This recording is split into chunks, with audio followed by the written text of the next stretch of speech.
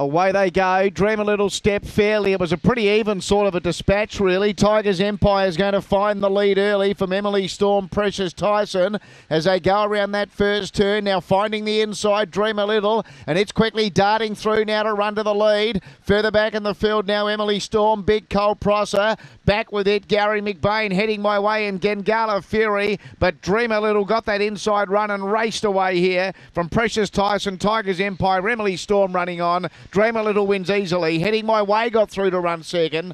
Third home was Emily Storm. Further back then to Tiger's Empire.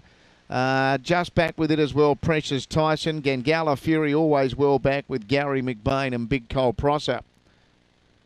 7 the winner, Dream a Little. 7, 2, 1 and 3 4th. 7, 2, 1, 3.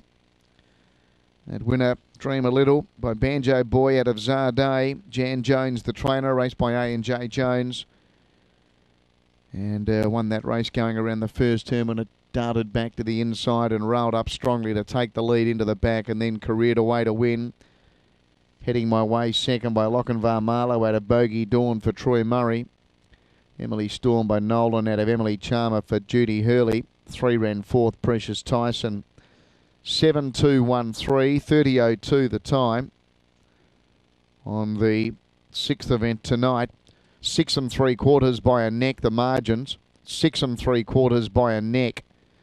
The first section was 4.46. So 4.46 to the post, 17.15 to the back. 17.15 to the back. Home strong, 12.87. Home in 12.87 for an overall gallop of 30.02.